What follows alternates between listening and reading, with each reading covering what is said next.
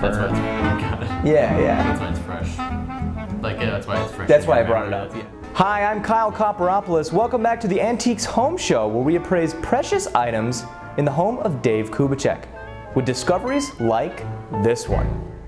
Tell us about this item you brought in. Well, this is a book from my aunt. She used to live in Paris and she had a pretty large collection of books. But this one she left to me in her will. I think it was very important to her. This here is a collection of poems, ballads, and plays by the late, great Robert Louis Stevenson. It looks like it has a little something special on one of the pages, correct? Yes, there is an inscription on it that I don't understand, but I thought maybe you guys would.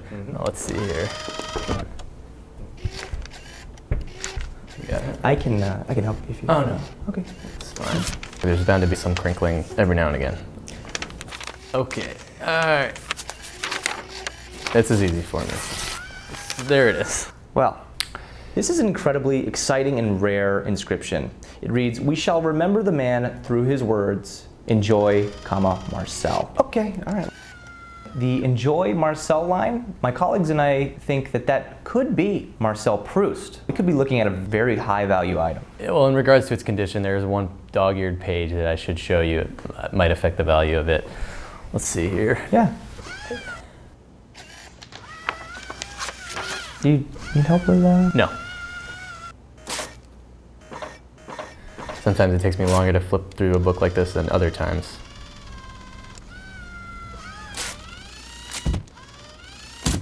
Do you need a hand with? Really? I'm able to live a normal life, okay?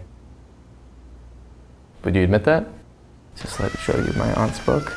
Okay, yeah, see there, do you notice the dog ear in that? Oh, that? I'd barely even classify that as like a minor crease. That would have pretty much no impact on the value. I just realized there are two problems, and the other one's worse. I'll show you that. Oh, another page? This one I don't think you'll like.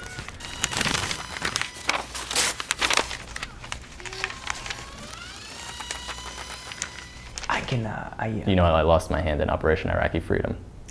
So actually using it for this is an honor to me. Absolutely. Thank you for your service.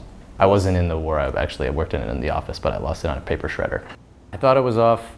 They told me it was off. I'm sorry about that. I was pretty into drugs and alcohol after being a veteran.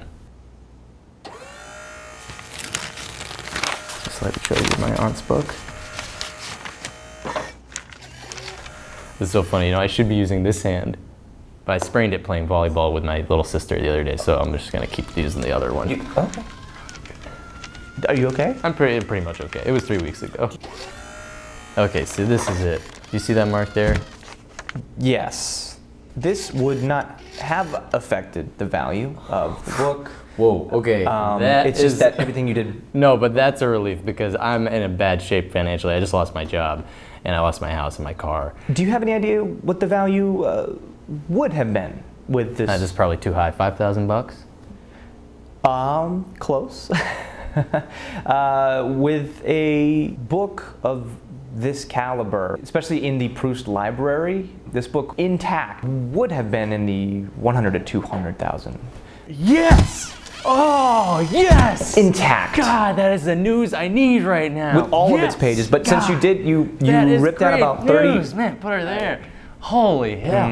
Aunt Josephine, she said, whatever you do, this is the most important book to me and do not sell it. But Aunt Joe, you don't know what it's like to be in hard times, baby, because I am feeling good. Oh my, I haven't had a drink in 5 years, but if I ain't gonna. I'm gonna probably seal this thing, get insured. You know, obviously I'll take out some loans since I know that I got this money coming in. I wouldn't do that at all. Thank you. God. Happy to lend a hand. Kyle, you really know how to make a guy's day. Oh my God, I'm going to get seafood tonight. They told me it was off.